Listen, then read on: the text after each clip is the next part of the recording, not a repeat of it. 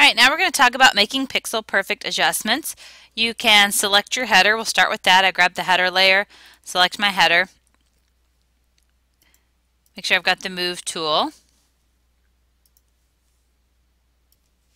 So I hit Control A to select everything, and then you can use these alignment tools. So maybe align it flush to the left, then flush to the top, and then Control D to deselect, and now I've got that aligned perfectly. Maybe you want the content slider to be a certain distance from the header, so what you could do is just grab another guide and decide how far from the header you'd like that to be.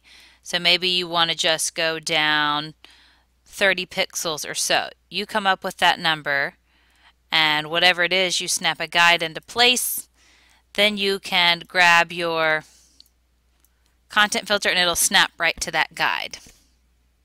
You can do the same thing for after the content slider. Grab another guide and decide what you want your margin to be.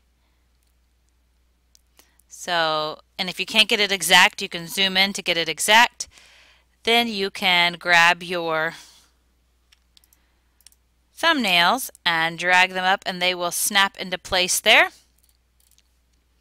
I can then select the layers for row 2, decide what type of a margin I want between those two items, and you just drag it until you get it in that place. We're going to grab another guide and drag it below these thumbnails, decide what you want your margin to be here, and then you can just select your last shape and drag those up until they snap to that guide. You can do the same thing, grab a guide, drag it to the bottom of this section, and grab another guide and drag it to set up your margin. And again, zoom in to get those margins perfect. I can now zoom in down here to mess with my footer, and I can just grab my move tool, select my footer. I like to rename my layers. I can then grab the edges and drag them until they snap all the way to the edges.